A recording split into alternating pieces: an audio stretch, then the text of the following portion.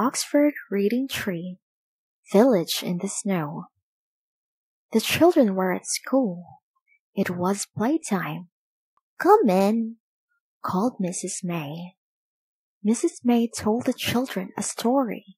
The story was about a village. The village was in the mountains. Everyone liked the story. It was called The Village in the Snow.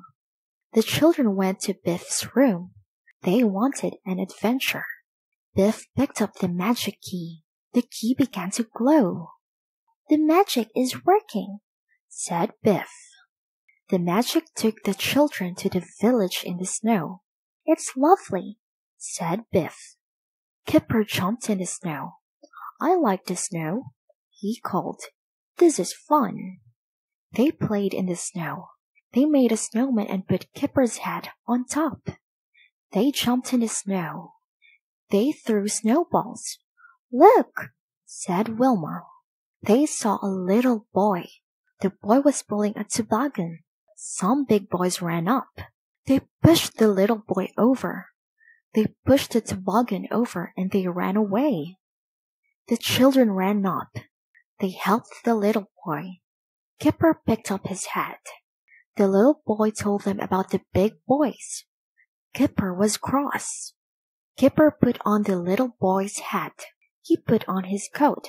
"Come on," he called. The big boys looked at Kipper. Kipper looked like the little boy. "Come on," said the big boys.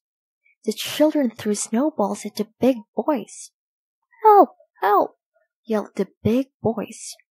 The big boys ran away. The little boy jumped and jumped in the snow.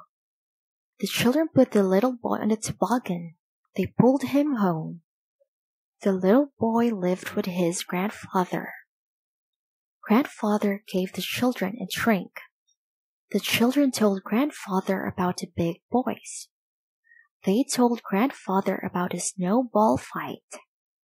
The children played in the snow. They went on the toboggan. "This is fun," said Wilf. The magic key began to glow. "It's time to go," said Biff. "Come on," she said. The magic took the children home. "What an adventure," said Chip. Oxford Reading Tree, Village in the Snow.